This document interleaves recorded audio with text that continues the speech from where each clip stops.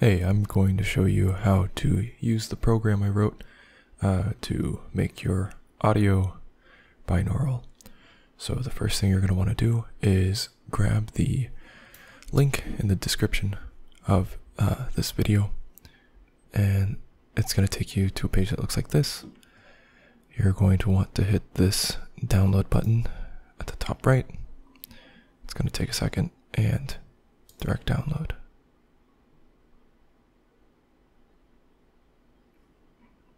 Alright. Okay, that should save it to your downloads folder where you can extract this with whatever file extraction method you have. So once you're done extracting, you're going to want to open up this folder. It's going to have 3 items in here. You're going to want to read the README doc first. Once you're done ignoring that last step, you're going to want to go to the HRTF mixer folder. And if you sort by type, there should only be one application. This is the HRTF mixer program. You're going to want to double click that. Windows might think it's malware or something, but trust me, I'm not smart enough to do anything malicious to your computer.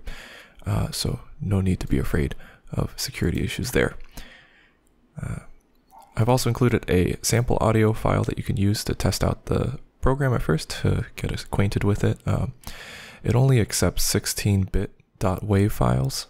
So if you don't have a 16-bit .wav file, you're going to want to convert whatever audio you have into one.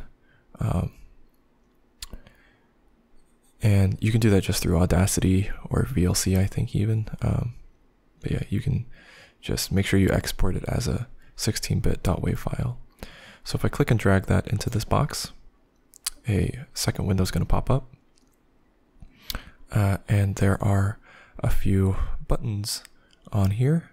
I've explained this before on this channel, but just really quickly again, this moves the sound around you where the north position is in front. This is to the right, behind, and to the left of you. This controls elevation, so it makes the sound move above and below you. So this goes to the top of your head, this goes underneath you. This plot is a combination of those 2 dials, so this would be directly on top of you, and it'd move in an arc down to your right, and you can move around. And finally, this dial changes how close or far the audio sounds, this being the furthest away, this being closer. And you can control that with your A and D keys. So while I'm moving this, I can move the audio in and out while I do that.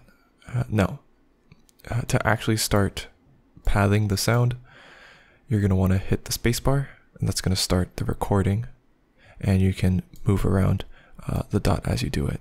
So, test audio. I needed a test audio file that started pretty quickly and had rather continuous noise the entire time, so you're listening to my voice right now being recorded on a microphone. And I'm going to keep talking, and you can pause it at any time you want just by hitting space again. And if you hit space, let's say I wanted to reposition here, it'll pick back up where you left off. At least for a minute, so that I have a nice long continuous amount of audio coming through the signal that's not. And whenever you're done recording, all you need to do to save the file is exit out of the window, and it will automatically save that pathed audio. Doing that creates another file here with the appendage HRTF at the end of it. And that is going to be the pathed audio following the path that you traced out, at least up to the point where you recorded. And that's it. This should be a fully functioning binaural audio clip. If you have any questions, leave them in the comments below. Still working out a few bugs and still adding a few features, but other than that, let me know if you have any issues or feature requests. Anyways, thanks for watching.